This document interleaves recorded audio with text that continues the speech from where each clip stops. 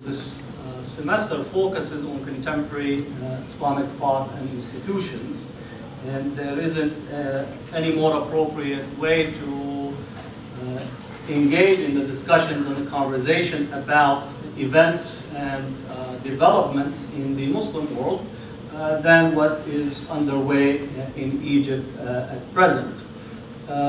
This lecture was set up in a short notice.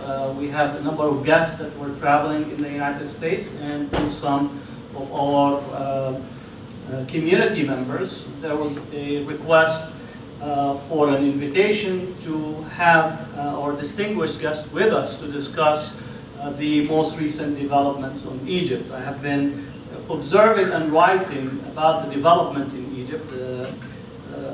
Just in this past fall, I wrote a piece that criticized the Obama administration's embracing al-Sisi upon his visit to the United Nations and his delivering of a lecture or a talk at the UN General Assembly. I said that Obama embracing al-Sisi and endorsing human rights violations. There was a set of meetings that President al-Sisi was privy to, including meeting with Obama, meeting with Clinton, Henry Kissinger, and a whole other host of individuals. And for me, that was a way to rehabilitate and basically shift the US from critiquing human rights and embracing a real democratic process to essentially going to real politics as usual, where the most convenient person that would deliver US interest would be embraced, and as such we'd wait for the next cycle of instability to emerge. So our hope in this conversation is not only to focus on the most recent development, but also to critique, from my perspective here in the United States, to critique US government policies as it relates to the development in Egypt and the broader Arab and Muslim world. And I say this in context that just last week, the United States archives have essentially admitted that the US was involved or behind the overthrow of Mossadegh in 1954.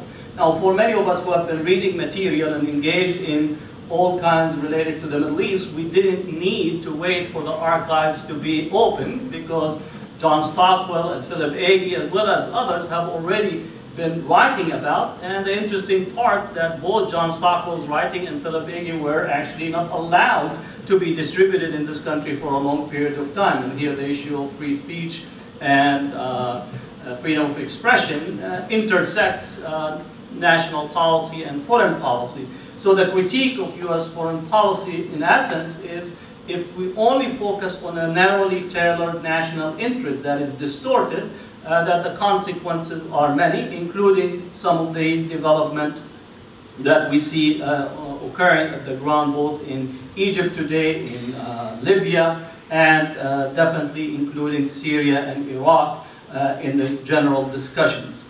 Our hope today is to listen to our three speakers, and hopefully they will give us both an insight on the most recent development, and then possibly articulate later on which way is forward, because the path forward to restoring democracy in Egypt, so the emphasis in here on what are the next steps for Egypt and how for us to create a larger conversation.